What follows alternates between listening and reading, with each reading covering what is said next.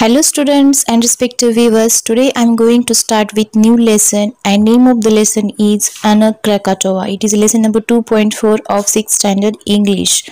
Now before start with video I would like to tell you, if still you are not subscribed to my channel, then please subscribe my channel and do not forget to click on bell icon to get notification about new videos. Now let us see the brief introduction and summary about the lesson. Anak Krakatoa is an informative lesson about Krakatoa. Krakatoa that means एक island है. Okay उसके बारे में हमें information जानकारी देता है. And island. Okay Krakatoa क्या है? एक आइलैंड इन इंडोनेशिया. वो कहाँ पे बसा हुआ है? इंडोनेशिया कंट्री में. Which is known for its volcano which इरप्ट्स regularly. And वो उसके वोल्केनो के लिए जाना जाता है. वहाँ पे जो वोल्केनो दैट मीन्स ज्वालामुखी है जो कि हमेशा फूटते रहते हैं. इरप्ट्स का मतलब है विस्फोट होना या फिर फूटना. वो हमेशा फूटते रहते हैं, उसीलिए वो क्राकाटोआ दैट मीन्स आइलैंड जाना जाता है. Now let's begin with the lesson. Krakatoa is an island in the सुंडा straight between Java and Sumatra in Indonesia. Krakatoa क्या है? एक आइलैंड है. Now here meaning of island is what? द्वीप. And this Krakatoa island is situated between Java and Sumatra. Java and Sumatra are also the names of island. It is known for its volcano which erupts regularly. And ये जो island है Krakatoa नाम का, वो किस लिए जाना जाता है? उस वहाँ पे जो volcano का मतलब है ज्वालामुखी, उसके लिए जाना जाता है जो कि erupts होता है regularly. That means उसका burst होता रहता है हमेशा. What is a volcano? Now हमें ये टर्म समझना है कि volcano means क्या होता है. Volcano means exactly what? A volcano is a crack or opening in the earth's crust. Now here what the meaning of earth crust? Earth crust का मतलब है पृथ्वी पे जो छाल होता है उस पे अगर crack means दरार और opening अगर वहाँ पे कोई छिद्र बनता है तो there is a hot molten rock. वहाँ पे क्या होता है? hot गरम. मोल्टन मीन्स पिघला हुआ पत्थर. रॉक मीन्स पत्थर. Near the earth centre. अर्थ का जो सेंटर होता है, अर्थ का जो केंद्र बिंदु होता है, वहाँ पे क्या होता है? पिघले हुए पत्थर का लावा होता है. समटाइम्स कभी कभी it rises to the surface of the earth. वो ऊपर उठ के कहाँ पे आ जाता है? अर्थ सरफेस के ऊपर आ जाता है. थ्रू सच अ क्रैक और ओपनिंग. जो वहाँ पे क्रैक या ओपनिंग होता है वहाँ से वो ऊपर आ जाता है. And flows out and it started to flow on the earth's surface. That means वहाँ से वो flow that means बहना शुरू करता है. When this happens, ऐसा जब होता है, we say that हम बोल सकते हैं the volcano has erupted. Volcano that means ज्वालामुखी का विस्फोट हो गया. A volcanic eruption happens on a tremendous scale.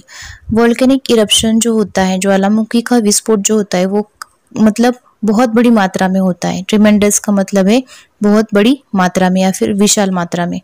Thick dark clouds of smoke rise high from the opening and spread in the sky. Thick that means बहुत मोटे मोटे. Dark clouds बड़े. That means dark means what? काले काले बादल. Of smoke किसके? Smoke means धुआं. धुएं के काले बादल. राइज हाई ऊपर उठते हैं, बहुत ऊपर जाते हैं. फ्रॉम द ओपनिंग जहाँ से वो ज्वालामुखी फूटता है वहाँ से ऊपर उठ के कहाँ पे जाते हैं? And spread in the sky आकाश में जाके फैल जाते हैं. Big glowing burning chunks. Big means बड़े, ग्लोइंग मीन्स चमकने वाले, बर्निंग मीन्स जलने वाले. चंक्स का मतलब होता है कि बड़े बड़े पत्थरों के टुकड़े या हिस्सा. किसके? रॉक के. And red hot lava are thrown out of the crack in the earth. Okay उसके साथ साथ क्या आता है? रेड हॉट लावा बाहर निकलता है. कहाँ से? जहाँ पे क्रैक हुआ है अर्थ सरफेस पे वहाँ से वो बाहर फेंका जाता है. Thrown out of the crack से बाहर आ जाता है. वेरी हॉट मड मतलब बहुत ही गर्म. हम कीचड़ बोल सकते हैं. मड मीन्स कीचड़. एंड ऐश का मतलब है राख. और ऑल्सो थ्रोन आउट. उसके साथ साथ क्या होता है? गर्म कीचड़ एंड राख भी बाहर फेंकी जाती है. A great volcanic eruption can change the landforms in an area. अगर वॉल्केनिक इरप्शन दैट मीन ज्वालामुखी का विस्फोट अगर बहुत बड़ी मात्रा में होता है तो वहाँ पे क्या हो जाता है? लैंडफॉर्म्स भी चेंज हो सकता है. लैंडफॉर्म्स का मतलब होता है जमीन का एक प्राकृतिक रूप भी वहाँ पे चेंज हो सकता है, बदल सकता है. Now let us see about the types and classification of the volcanoes. Volcanoes are popularly classified into three categories. Okay, classification का मतलब होता है कि उसको वर्गीकृत है, उसके कौन से प्रकार हैं. कैटेगरीज का मतलब है उसके अलग अलग विभाग. Okay, now there are three categories of the volcanoes. First is active volcanoes, second is dormant volcanoes, and third is extinct volcanoes. Now let us see each categories one by one. Active volcanoes. Active volcanoes erupt regularly. Okay, now this type of volcanoes are erupt, that means इसका जो विस्फोट होता है वो हमेशा regularly, that means हमेशा होता रहता है. Now next one is dormant volcanoes. Dormant means temporarily inactive or in a deep sleep. Now here the meaning of dormant is what? सुप्त या निष्क्रिय, जो फूटता नहीं या फिर जो इनएक्टिव है. ओके, या फिर हम उसको बोल सकते हैं गहरी नींद में या सुप्त अवस्था में. We find information about the eruptions of these volcanoes in history, but now they are quiet. अभी अगर हम ढूंढते हैं इसके बारे में, अगर हमें जानकारी चाहिए तो हमको इस वोल्केनोज की इरप्शन के बारे में जानकारी हमें हिस्ट्री में मिल जाती है. Now next and third type of volcano is extinct volcanoes. Geographers can guess by looking at the rock formation that they used to erupt long ago, but there is no record of it in history. An extinct volcano is unlikely to erupt again. What is meant by geographers? We can say that geographers is nothing but a scientist who study about the surface of the earth, climate and physical condition about the earth surface. Okay, geographers can guess. Geographers जो अंदाजा लगा सकते हैं किसकी तरफ देख के? By looking at the rock formation. वहाँ पे जो पत्थर है वहाँ की रचना, उनकी रचना को देख के वो अंदाजा लगा सकते हैं that they use to erupt long ago, कि वो बहुत सालों पहले या बहुत वक्त पहले वो इरप्ट हो चुके, दैट मीन्स विस्फोट से निकले हुए हैं. But there is no record of it in history, लेकिन उसका हिस्ट्री में कोई भी रिकॉर्ड नहीं है. And extinct volcano is unlikely to erupt again. और जो एक्सटिंक्ट वोल्केनो है, जो लुप्त हुआ वोल्केनो है, उसकी कोई संभावना नहीं होती कि वो फिर से इरप्ट हो. Krakatoa is an active volcano. Krakatoa एक क्रियाशील ज्वालामुखी है. It has erupted many times causing great disasters. और ये जो वोल्केनो है बहुत बार फूट चुका है, उसका इरप्शन बहुत बार हो चुका है, तो इसकी वजह से बहुत बड़ी आपदा है. डिजास्टर दैट मीन्स बहुत बड़ा संकट या फिर आपदा आ चुकी है. The worst of the eruptions took place in अगस्त 1883. सबसे बुरा जो इरप्शन हुआ था, विस्फोट हुआ था, वो कब हुआ था? अगस्त महीने में 1883 ईयर में हुआ था. The volcano erupted with such a loud boom that it was heard more than 3,500 kilometre away in Australia. जब ये वोल्केनो फूटा था, इसका विस्फोट जब हुआ था, उस बहुत बड़ी तेज आवाज निकली थी और वो घातक सुनाई दी थी near about 3,500 kilometre away in Australia तक वो सुनाई दी थी. It is believed to be the loudest sound that man has ever heard. और ऐसा माना जाता है कि अभी तक इंसान ने सुना हुआ वो सबसे बड़ा आवाज था, सबसे बड़ी आवाज थी कि अभी तक जो इंसान ने सुनी थी. The island which was a volcanic mountain collapsed on itself. ये जो आइलैंड है कि जो वोल्केनिक माउंटेन उसके खुद के ऊपर ही गिरा था. The dust that was throne up in the eruption rose about 80 kilometre in the sky. And जब वो इरप्शन हुआ था, विस्फोट हुआ था, उसके दौरान जो डस्ट दैट मीन्स धूल उड़ी थी, वो कहाँ तक उड़ी थी कि 80 किलोमीटर तक वो फैली हुई थी, ऊपर उड़ी, मतलब ऊपर 80 किलोमीटर हाइट तक वो राइज हुई थी, उठी थी. It spread in the sky around the world and later settle in different parts of the world thousands of kilometres away. Now जब वो वोल्केनो का इरप्शन हुआ था, तब वो धूल जो थी 80 किलोमीटर तक फैली थी, और वो कहाँ तक, मतलब पूरे वर्ल्ड, पूरा एरिया, पूरे विश्व में वो फैल गई थी. एंड उसके बाद वो सेटल डाउन हुई, दैट मीन्स वो नीचे बैठना शुरू हो गई, दैट मीन्स रुकना या बसना शुरू हो गई. लेकिन वो कहाँ, अलग अलग पार्ट्स में, अलग अलग भागों में, दुनिया के अलग अलग विभागों में वो बस गई. तब तक वो थाउजेंड्स ऑफ किलोमीटर का एरिया पास कर चुकी थी. The eruption caused giant waves और tsunamis in the C near the island. और इस इरप्शन की वजह से क्या हुआ था, उसके कारण जायंट दैट मीन्स बहुत बड़े, मतलब विशाल महाकाय वेव्स बने थे. वेव्स मीन्स लहरें, और tsunamis. That means we can say that it is a giant waves in the sea near the island. About 165 villages and towns were destroyed due to the eruption and the tsunamis, and लगभग 165 जो गांव थे and जो towns छोटे छोटे गांव और villages थे वहाँ पे नष्ट हो गए थे। ये जो इरप्शन हुआ था, सुनामी हुई थी, उसकी वजह से the eruption destroyed 2/3 of the island of Krakatoa, और उसकी वजह से 2/3 पार्ट जो है क्राकाटोआ आइलैंड का वो पूरी तरीके से नष्ट हो चुका था। It collapsed beneath the surface of the C creating a huge underwater volcanic crater or hole. The hole was more than 6 kilometers wide. यह समुद्र की सतह के नीचे विशाल पानी के नीचे ज्वालामुखी पहाड़ या छेद का निर्माण करता है। वो जो छेद था वो लगभग 6 किलोमीटर से भी चौड़ा था। Then in 1927 a plume of smoke rose out of the water on the crater. Then उसके बाद 1927 ईयर में क्या हुआ कि a plume of smoke, that means very large amount of smoke rose out of the water. that means हम ऐसा बोल सकते कि धुएं का एक गुब्बारा ही पानी से बाहर निकला ऑन द क्रैटर, और जो वहाँ पे एक पहाड़ बना था ज्वालामुखी से बना हुआ उस पे जमा हो गया। It was followed by another eruption, and उसके बाद कुछ दिन क्या हुआ, फिर दूसरा विस्फोट हुआ।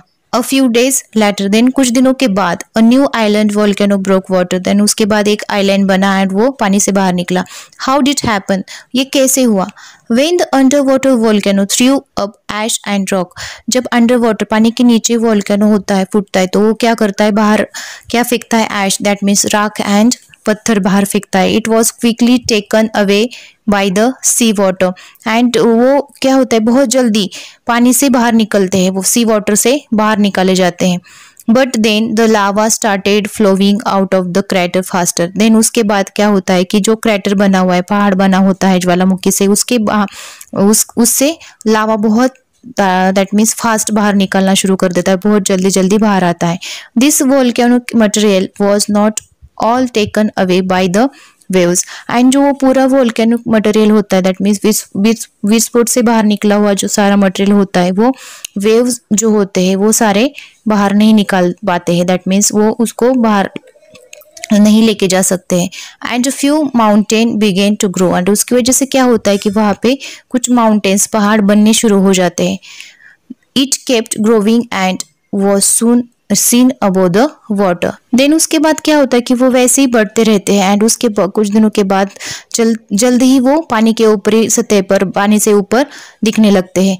दस a new island grew from the old island of a Krakatoa. उसकी वजह से क्या हुआ कि नया आइलैंड बढ़ना शुरू हो गया, दैट मीन्स नया आइलैंड बन गया जो ओल्ड आइलैंड था क्राकाटोआ उससे। इट वॉज नेम्ड अनक क्राकाटोआ, और उसको क्या नाम दिया गया, अनक क्राकाटोआ, और द चाइल्ड ऑफ क्राकाटोआ, उसको दूसरा नाम था child of Krakatoa.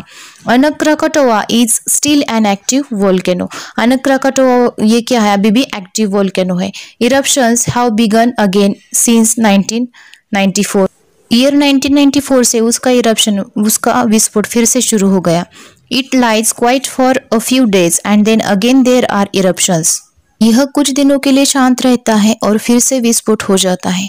With more lava flowing out, the island is still growing bigger. और उसके साथ साथ क्या होता है कि उससे बहुत ज़्यादा लावा बाहर निकलता है, बाहर फेंका जाता है, उसकी वजह से आइलैंड अभी भी क्या हो रहा है, बड़ा बड़ा हो रहा है, अभी भी वो बढ़ रहा है। Since 1950, the island has grown at an average rate of 5 inches per week. और 1915 से लेकर अभी तक आइलैंड जो है उसका एवरेज जो बढ़ने का रेट है वो अभी क्या है कि हर वीक पर वीक वो कितना बढ़ता है, 5 इंचेस तक बढ़ता है। A part of the old island known as Rakata is still visible in the sea. अभी जो ओल्ड आइलैंड था उसको, उसके पार्ट को दैट मीन्स क्या बोला जाता था, उसका नाम क्या था, राकाटा था। ओके, अभी भी वो समुद्र में दिखता है। A little away from the new arrival, अनक Krakatoa. नया आइलैंड जो बना है अनक क्राकाटोआ, वहाँ से वो थोड़ी अंतर पे है। आफ्टर क्राकाटोआज इरप्शन इन 1883, जब क्राकाटोआ का इरप्शन हुआ 1883 में, उसके बाद all the surroundings island and coast were covered with hot ash. जब उसके सारे आजू बाजू का पूरा एरिया जो है वो आइलैंड का किससे कवर्ड हुआ था कि ऐश, दैट मीन्स राख, और उसका तट और किनारा पूरी तरह से राख से ढक गया था। नो लाइफ रिमेंड, वहाँ पे कोई बचा नहीं था, दैट मीन्स वहाँ पे कोई जिंदा नहीं बचा। When a scientist visited it in 1884 he found just one spider there. जब साइंटिस्ट ने वहाँ पे विजिट किया ईयर 1884 में, तो उनको वहाँ पे सिर्फ एक स्पाइडर मिला। But the living world on राकाटा was not lost and gone for ever. Okay, but वहाँ का जो लिविंग वर्ल्ड था, जो राकाटा का, वहाँ वो खत्म नहीं हुआ था, वहाँ वो आगे चलता रहा। The wind and the sea brought seeds of plants to the island। जो हवा चलती थी तेजी से, विंड एंड वो सी की वजह से वहाँ पे क्या आते रहे, प्लांट्स के सीड आते रहे आइलैंड पे। Some seeds come with the birds। कुछ सीड्स जो है उन बर्ड्स के साथ आते थे, बर्ड्स आते थे तो उनके साथ वो सीड्स कैरी करते थे। Who flew over the island, जो कि आइलैंड के ऊपर से उड़ के जाते थे। Plants and animals that live in the sea came to the coast again। जो प्लांट्स एंड एनिमल्स जो कि सी में, समंदर में रहते थे, वो फिर से किनारा या तट पे आते थे। Small land animals like ants, termites or even rats and lizards travel to the island on plants floating in the sea। Okay, कुछ स्मॉल एनिमल्स जैसे थे कि एंट्स वगैरह या फिर रैट्स, लिजर्ड्स, ये कहाँ पे ट्रैवल करते थे, वहाँ पे वो आ जाते थे। प्लांट्स जो कि फ्लोट होते रहते सी पर, वो प्लांट पे वहाँ पे आइलैंड पर आते जाते थे। One as of the island was soon teeming with plants and animals। द्वीप के एक किनारे में जल्द ही बहुत सारे पेड़ पौधे या जानवर, एनिमल्स वहाँ पे आने शुरू हो गए। It was like a laboratory where scientists can see how living things slowly develop in an area। वहाँ पे मतलब हम देखेंगे तो वहाँ एक प्रयोगशाला की तरह साइंटिस्ट ने यह अभ्यास किया कि वहाँ पे किस तरीके से धीरे धीरे वहाँ का जो एरिया है वो डेवलप हो गया, और वहाँ पे धीरे धीरे लिविंग थिंग्स कैसे आ गए और कैसे बढ़ना शुरू हो गया। Today scientist can observe this also in a part of अनक Krakatoa which does not get covered with volcanic ash. Today, आज भी साइंटिस्ट वहाँ पे क्या कर सकते, ऑब्जर्व कर सकते, वहाँ पे जाके निरीक्षण या फिर अभ्यास कर सकते कि अनक क्राकाटोआ जो अभी ऐश मतलब राख से कन्वर्ट नहीं हुआ था, कवर्ड नहीं हुआ था, वहाँ पे ढक नहीं गया था, उसके साथ क्या हुआ था। Today also scientist can observe this things. Okay, the western coast of Java was greatly affected by क्राकाटोवाज eruption. और क्राकाटोवा का जो इरप्शन हुआ था, विस्फोट हुआ था, उसकी वजह से जो वेस्टर्न पश्चिमी एरिया का जो कोस्ट है, किनारा है जावा का, वो बहुत बड़ी मात्रा में, बहुत बुरी तरीके से अफेक्ट हुआ था, उसके ऊपर बहुत ज्यादा परिणाम हुआ था। Very few human beings were left there. वहाँ पे कुछ ही मनुष्य बचे थे। But the wild animals and plants in that area Guru in number again. लेकिन उस क्षेत्र में जंगली जानवरों और पौधों की संख्या फिर से बढ़ गई। In fact the wild life Guru naturally since there where no human beings to interfere with it. वास्तव में वह वन्यजीव स्वाभाविक रूप से बढ़े, क्योंकि वहाँ पे उनके बीच हस्तक्षेप करने के लिए कोई मानव नहीं थे। There was no one there to cut the trees or kill the animals। पेड़ों को काटने और जानवरों को मारने के लिए वहाँ पे कोई नहीं था। So this region became rich in wildlife। इसीलिए वह क्षेत्र वन्य जीवन में समृद्ध हो गया। I think all of you understand this lesson very well। So thanks for watching my videos। Keep watching, keep learning।